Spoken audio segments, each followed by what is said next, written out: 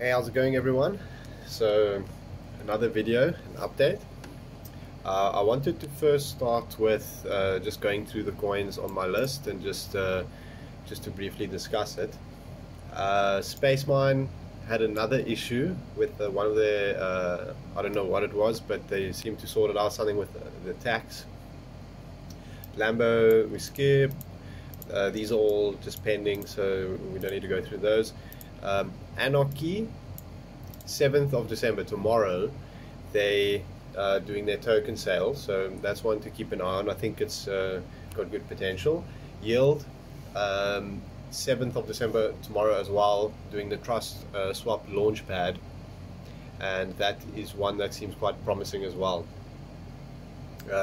FYS, I made a video on it yesterday, and they're currently raising, so I haven't sent yet, but I'm just monitoring it. I might firm it in last minute.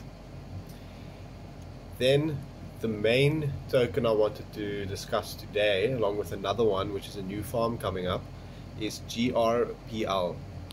So this is being shilled as the next base protocol, since it's a rebase coin, and they want to rebase around the price of gold, which is a bit tricky to figure out how they're going to make that happen. But on their site they describe it really in depth about the Fibonacci sequence and all this complicated stuff. And so if you go on their site, go to how it works, it explains here what they want to do with the Fibonacci sequence, Nash equilibrium, and we're just used to aping, not reading all this complicated maths. And so if you want to understand it more, feel free to go on their site and read through it. But I mean, I'm not going to pretend like I can understand what they want to do with this rebasing system. But it's got the hype of base protocol. They've got a lot of members in their Telegram, but a red flag is that there's not much activity. So that's a bit of a worry.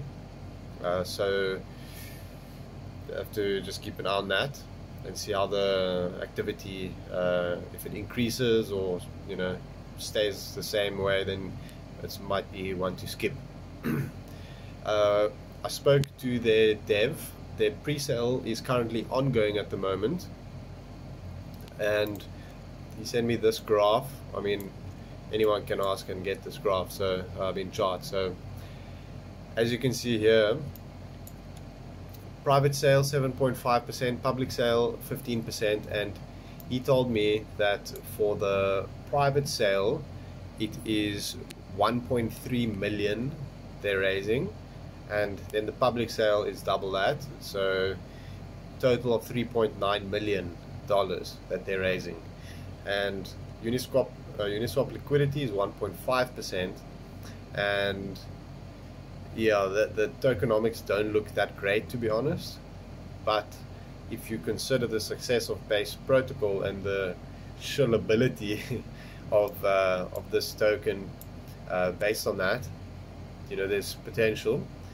And from what I made note here, there's a lot of popular shillers on their Telegram, from crypto Twitter and things like that. They're going to list it at $2.25.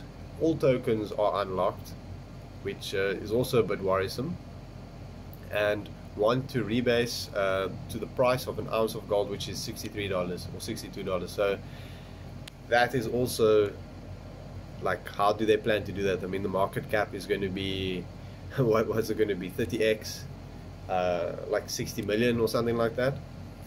So I mean, they've got ambitions, so I'll give them that. But I don't know, to be honest. That's why I wrote here my rating is dwell. I'm just going to dwell on it and just see how the pre-sale is going along. And if it becomes a next base protocol, then good gains to be made. So that's one to monitor. Then the next token, well, it's a farm that's coming up, Hurricane Finance. Someone that I know actually told me they did the audit and you know, it's confirmed to be safe and everything's in order with it, so that's good. And there isn't any pre-sale, and there is no team tokens, so it's just a farm, and that makes it quite reassuring as well, and the rug risk is quite low. And here on their site they say it's rug proof. So they've got quite an interesting concept actually. So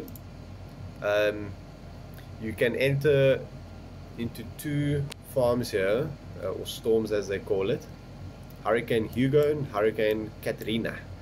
So here's their audit as well. I'm not going to bother going through that, too complicated. But I read about how it works, and you're going to have to bear with me here a bit. I did read through this before the video, but it's a bit tricky for my ape mind. So they have halving every 2 weeks, so their rewards become less and less, so the price should stay stable, hopefully. They've got 3 storms that you can farm, but I think they said in the beginning there's Hurricane Katrina and Hugo to start, and then later on they'll implement Andrew, which is a governance token which you can farm and make decisions on how to move forward. So Hurricane Katrina, that one looks like it will be the one where you get the majority of the cane rewards, and you know, it says 70% of the rewards are allocated to that.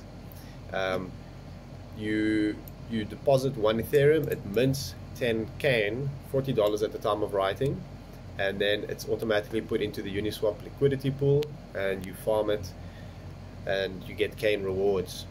And it says here you can unstake twice a day maximum, and 20% maximum also per withdrawal, which helps provide liquidity stability on the network. And you will only receive Ethereum when you unstake, not the Ethereum cane liquidity token. And there's an exit fee, which some people get fudded by that, but I've been farming the DVD pool now for a couple of days, and I'm in profit already, like I posted on my Twitter, and that has a huge exit fee. Well, it's a fee on the rewards of 50%, and a deposit fee of 15% as well, and I've still made profit. So I think the APY will just be higher, so it kind of balances out in the end, and it kind of helps maintain the price and sustain it for a bit longer. Then so 4% of the exit fee is distributed to other LPs still staking, and the other 4% is sent to the treasury. So this means if you in the Hurricane Katrina pool, then people exit, you get that 4% split between you, and I find that very interesting. I think the rewards will be quite decent.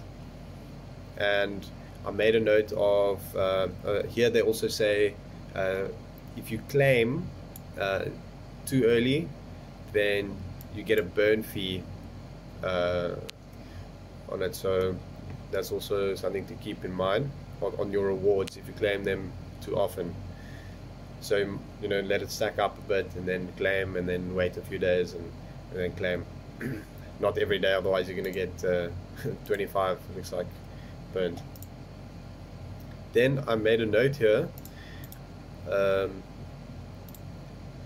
of some answers they gave on Telegram, which helped me understand it a bit more. So, like I said earlier, you deposit 1 Ethereum, then they mint 1 Ethereum worth of cane, then they deposit it onto Uniswap, and you earn cane and rewards and Ethereum as well when other people exit Katrina, which is that 4% tax basically that you're getting out of the 8%. And you earn more cane when others claim their farm rewards. I assume that is from the burn as well. And let's see here. Yeah, so you only put in Ethereum, and then you get cane, and then with the other pool, which is Hurricane Hugo. You stake the cane, and also on that you would earn cane rewards and Hugo token, which isn't tradable, but it is used for governance, I think, and some other things like that. So yeah, that's definitely one to keep an eye on. It's coming out tomorrow, so I will be trying it out and seeing how it goes. I mean, with the success of DVD, I'm keen to try more farms and see how they go. So yeah, that's just my video for today, so see you guys tomorrow.